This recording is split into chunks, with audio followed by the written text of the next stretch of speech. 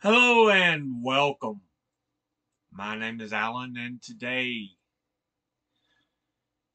for we are for Spooktober, we are doing a story that's been around for a while. This photo is the last photo taken of this young boy, Damien Godson, before his death in 1979. Said the character actor never said a word. He just came, put his arm on Damien's shoulder like he was preparing for a picture.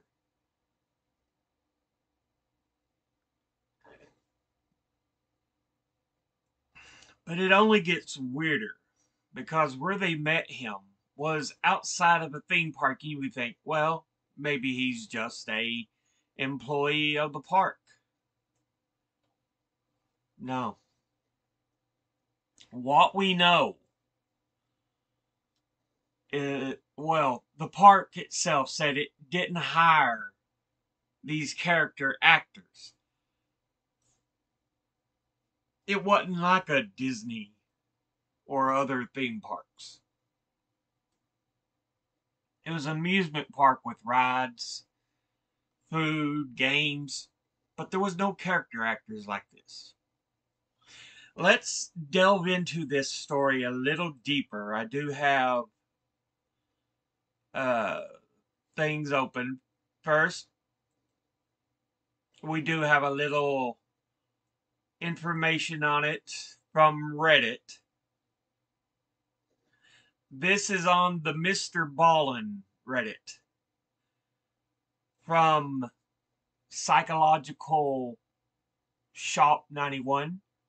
He says in 79, in Sydney, Australia, John and Jenny Godson spent a fun day out with their two young sons, Damien and Craig. They visited the famous Taronga Zoo before going to Luna Park, a very popular theme park in Sydney, Australia, which first opened back in 1935. After spending the majority of their ride tickets, the Godson family had 4 tickets left and decided to use them on the ghost train ride. Jenny, however, felt a bizarre craving for ice cream and then decided to take a detour to get ice cream while John took their sons on the ghost train.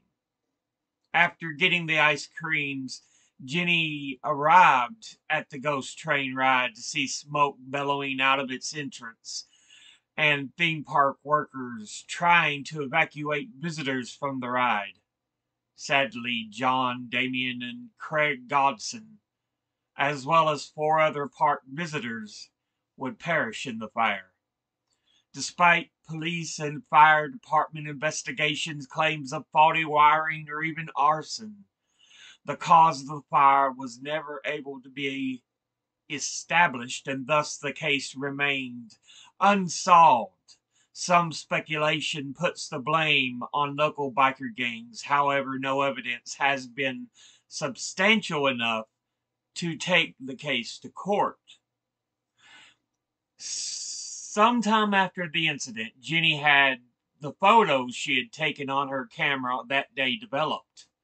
The very last picture she had taken featured her son Damien standing very shyly next to a rather intimidating man wearing an almost demonic looking horned mask.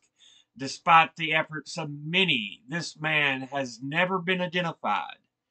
He is definitely not a park worker, as Luna Park only really hires clowns in colorful and obvious outfits.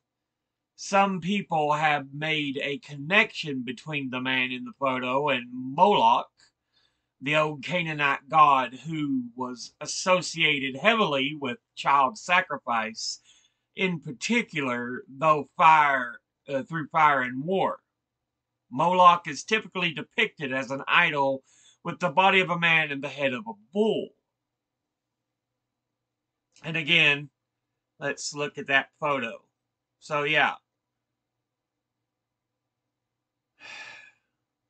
another Reddit post.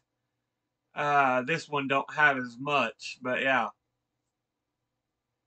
Some people say it's not even looking satanic, as the actual costume does not contain any parts of dead animals or anything like that.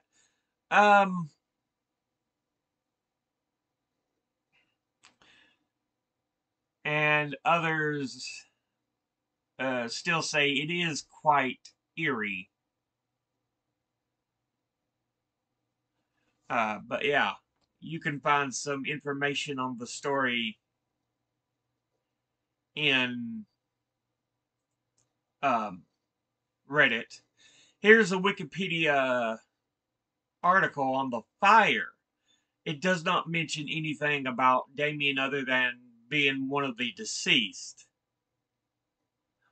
The actual date was on June the 9th of 1975 in the Luna Park in Sydney, Australia. So yeah.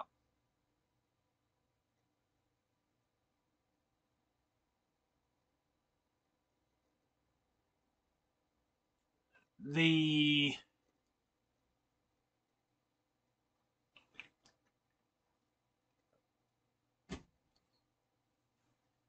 let's see, the ride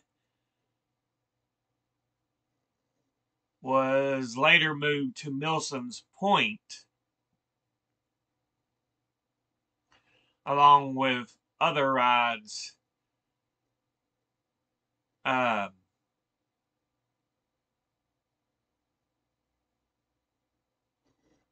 in 1935.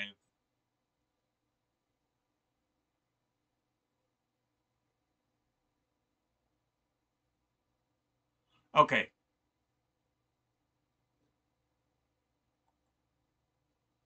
so they were then moved to Luna Park before its actual opening in 1935. Um,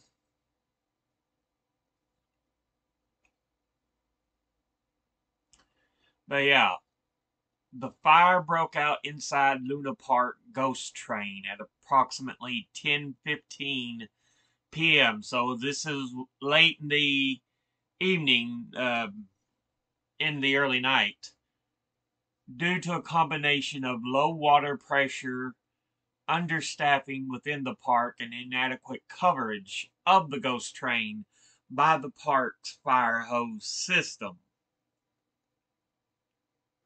The fire was able to completely consume the ride. It took an hour to bring the fire under control, but it was extinguished before any significant damage could be done to adjacent rides. So, around 35 people were believed to have been on the ride when thick smoke began to escape from the tunnel doors.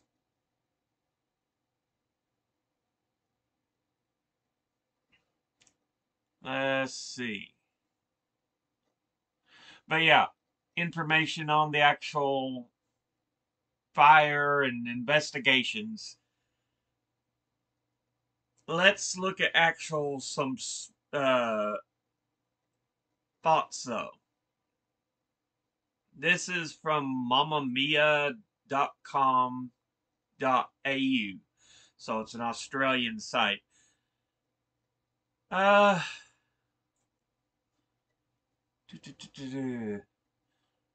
okay, the ghost train ride.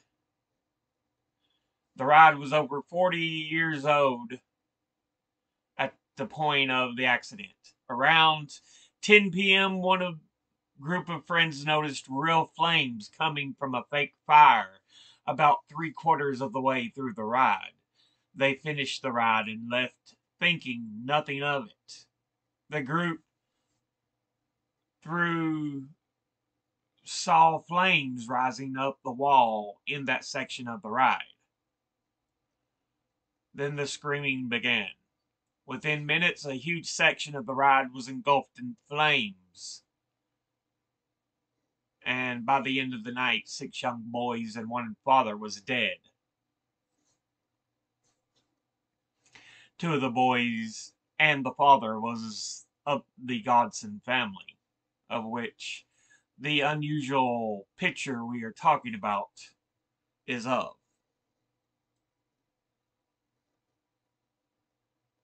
And then they start talking about the Godson family.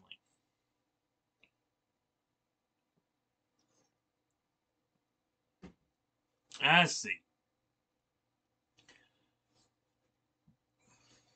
On June the 9th, their final day in Sydney, they spent the day wandering around Taronga Zoo in the leafy North Shore suburb of Mossman.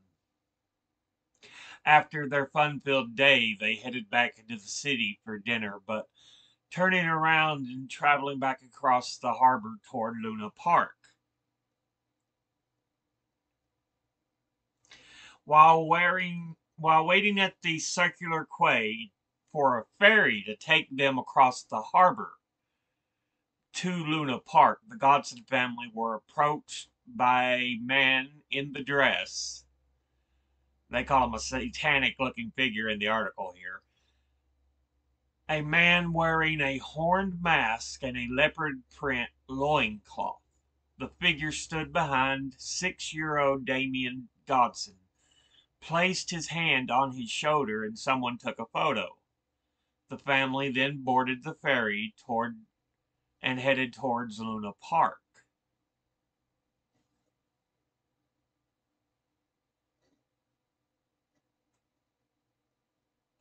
So yeah, they talk about Linda Godson suddenly have a craving for ice cream. Something at this point, Linda Godson was overcome with a craving for ice cream, something she didn't normally eat. So she told John and the boys to wait for her and she would meet up with them shortly. They ended up going without her anyway. She saw the smoke pouring out of the ghost train when she returned, with her children and husband nowhere to be seen.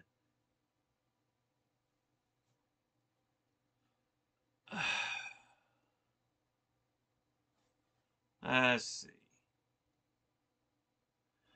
It mentions other victims.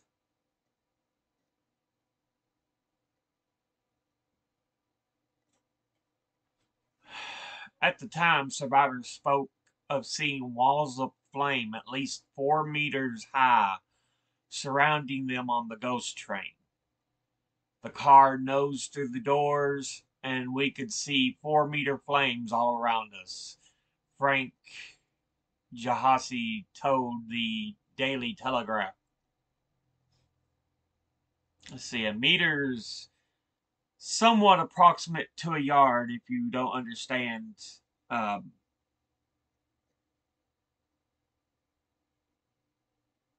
the whole meter system and everything. So approximately 3 feet per meter. So we're looking at 12 feet high. Those were fairly good sized flames they were seeing.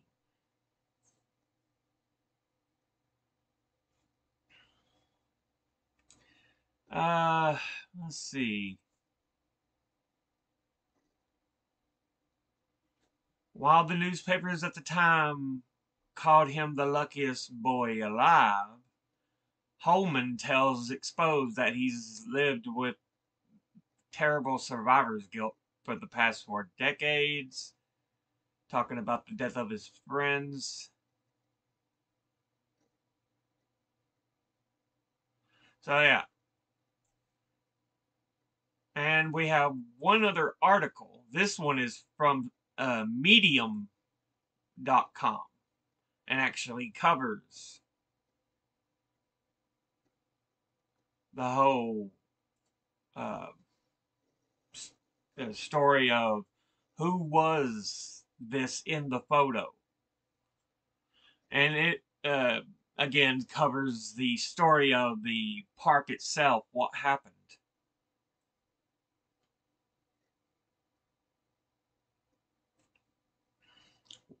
They said, whilst the family were there, they encountered a busker, someone who does things for money, performer, entertainer. So they were dressed in animal skins and with a great horned headdress.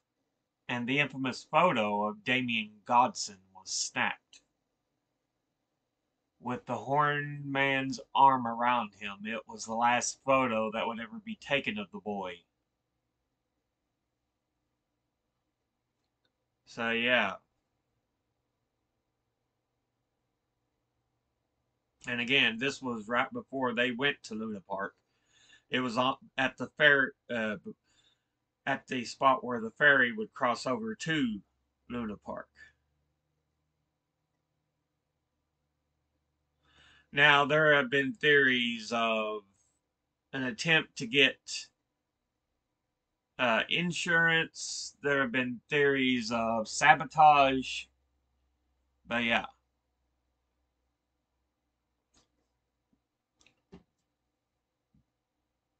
drinking Arizona iced tea, not sponsored. Um, what is perhaps the most interesting theory revolves around the last photo taken of Damien Godson before he was tragically burned alive, the picture of the horned man. Uh,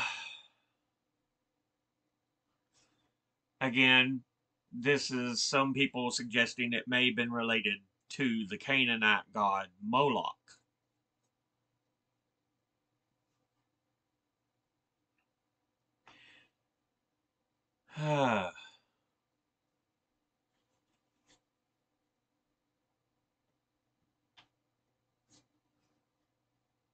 So many are seeing it almost as if it was a sacrifice to Moloch.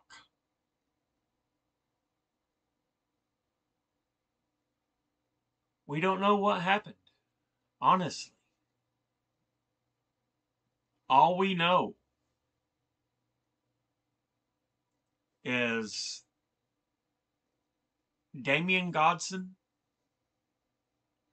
and his brother and father would die on the ride along with some with a handful of other children. I think there were 7 people altogether, so that would have been 3 other children. And again, what we talked about with Moloch being that he takes sacrifices of children in fire. What is weird is, you know, we don't know anything about who this was. Nothing about this person has been found. He just came, put a hand around Damien's shoulder for a picture, seemed to show no evil intent, but it leaves a creepy image for what we know would happen.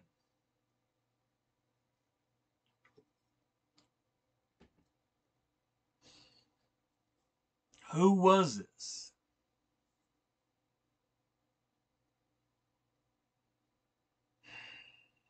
And again, we know it's not freshly made animal skins or anything like that, as was said in one Reddit post, but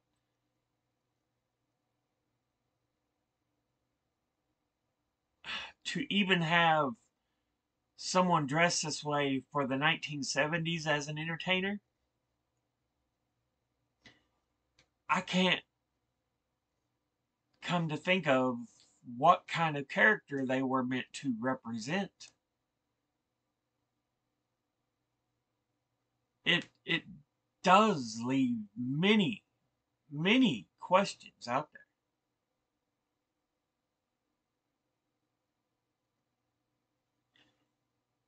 You look at cartoons of the late 70s, this is not anyone I could think of that comes to mind. Maybe someone, might recognize what the character is seeming to represent. Comics or cartoons or something from the late 1970s.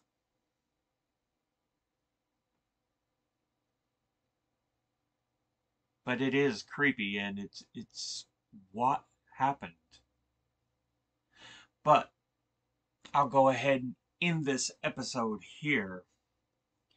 I will put the links I've got in the description below the video. But, as always, educate thyself, think, read, study, learn. Someone tries to tell you something you have trouble believing, ask them to cite their sources. I'll see you all in the next video. Until then, later.